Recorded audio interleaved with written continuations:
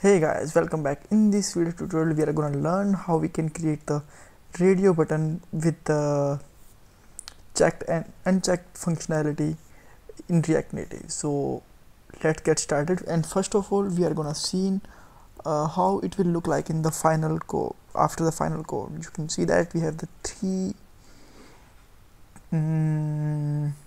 radio buttons, and whenever I'm going to click on first, and it will show the computer, and I'm going to click on third, then it will check the third one with the mobile. Okay, so now I'm going to clean this code and write it again for step by step. So I'm going to clean my extra CSS which we need inside the checkboxes, and after that I'm going to clean my functions, and I'm going to clean my constructor. Alright guys, so now you are able to see that this is a blank screen here, nothing is here. Just accept, you can avoid this notification because I'm trying some experiment with that, and after that I just remind that I have to make a video on the checkboxes and the radio button. So just okay, so come back to the topic. First of all I need a constructor, and here I will define a state. So first of all I need a super function. Okay, so now I'm going to define some state, this dot state, and my state name is data, and here I'm going to pass my array and the three component. First one is the computer, second one is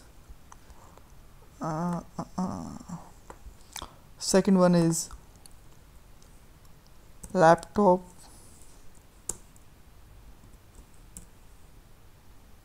and third one is, you can ignore this file, this is not usable for now. You can ignore this also, and you can ignore this also. So now the third product is mobile, that's fine. So now I have to define one more state, which is the active. Let's make it checked, and here I'm going to define by default 0. The 0th index will be checked by default. So now just create a map function. Map function is just like a for loop, and if you don't know about that, you can watch our previous tutorial, and this is a very simple, you can understand from here also. This dot state dot data, and this is this data state, and for use the map you can just use dot map function, and with that I'm going to define the data as an arrow function, and you just return, and here I'm going to write my code. And first of all just take a text box here to see that is the every product is showing or not.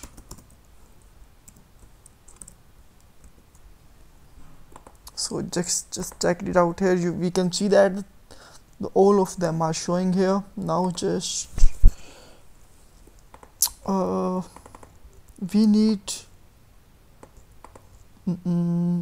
two cases, one for checked and another for unchecked.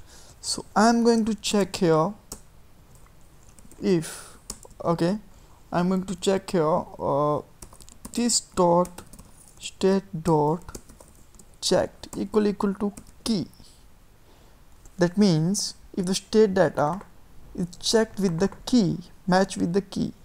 And if you don't know what is the key is the unique index of this array in the map function. Like we can, for an example, we can take that I in the for loop. If we are going to start the for loop from the I equal to I start from 0 and go to the n number, then I is always a unique. Just like that, key is always be unique. That's fine. So I don't need this one. No, actually I need this. So now I'm going to check there. If this is true, then what happened? Then I need a touchable opacity.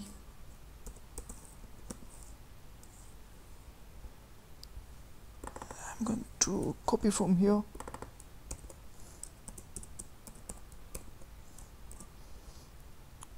That's fine, and take a text here.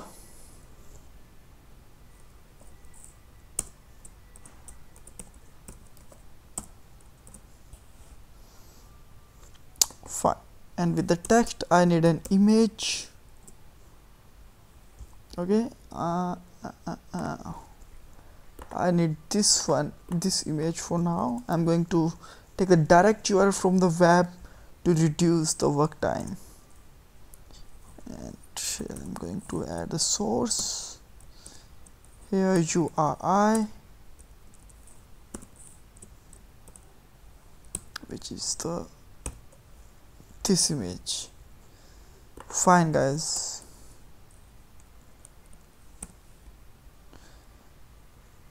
and here I have to show my text, which is I can show the data here.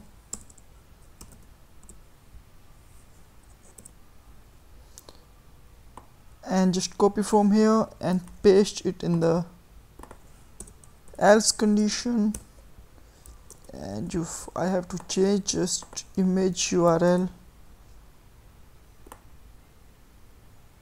which is there. That's fine. Now just check out. Okay, so is there any error? We cannot find the variable key, so I have to pass the key here also. Actually forgot that. Now everything's fine. Yes, everything's fine.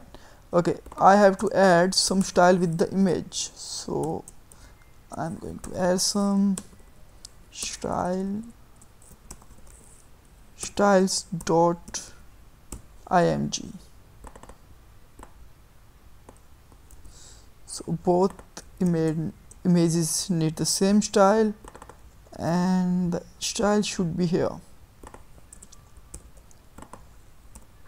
So what we have to do with that, we have to use two styles, one for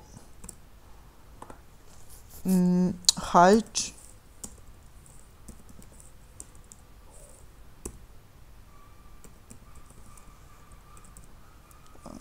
we can take 20, and width we can also take it 20.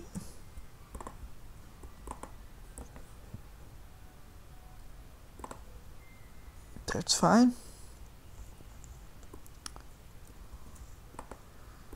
Now just checked out here, so you can see that is it working, is it not working, but it's something look like that.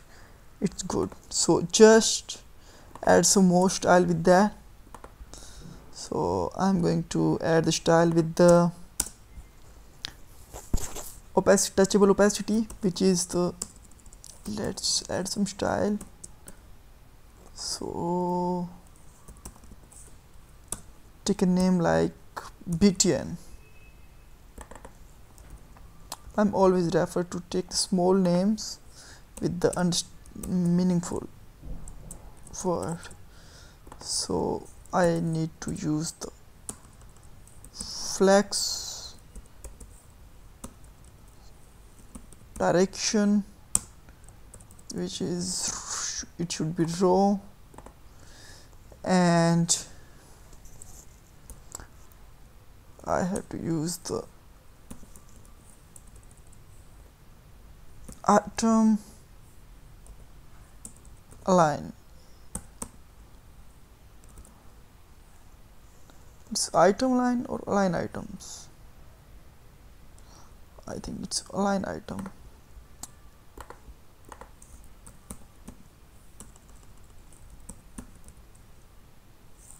Align items.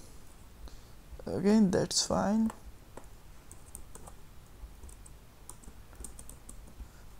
Sometime I'm gonna confuse with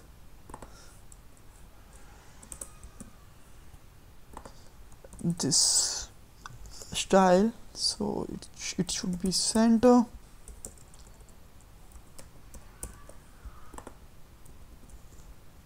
I hope everything should be fine for now.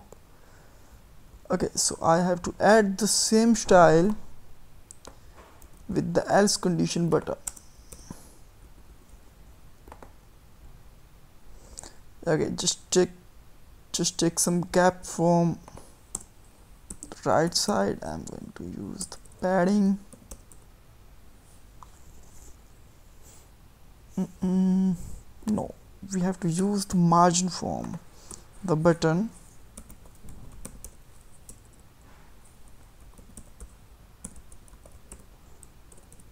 And here we can use around 50 as a margin left. Okay, so we have to use here a numeric value, not as string, and we can take some more margin right with the image to give the some space between image and the text. That's fine. So now just we have to add some functionality with this button. So for that I have to use a function. Whenever it will click on the touchable opacity, I need to change the state. So on press, I'm going to use the update function within the arrow function. So use this dot set state,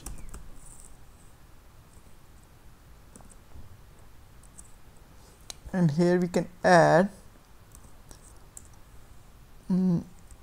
checked, and here we can put like key. That's it. So now it should be work. Just click on that. Oops, we are not able to find. Okay, that's my bad.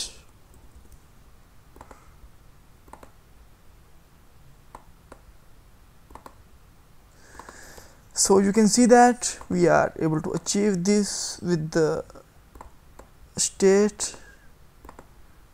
And if you like to add some more style, then I can use the margin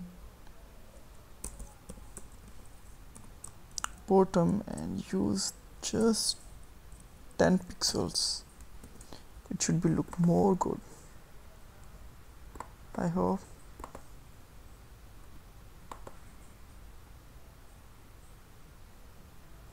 Yes, so now it's looking better.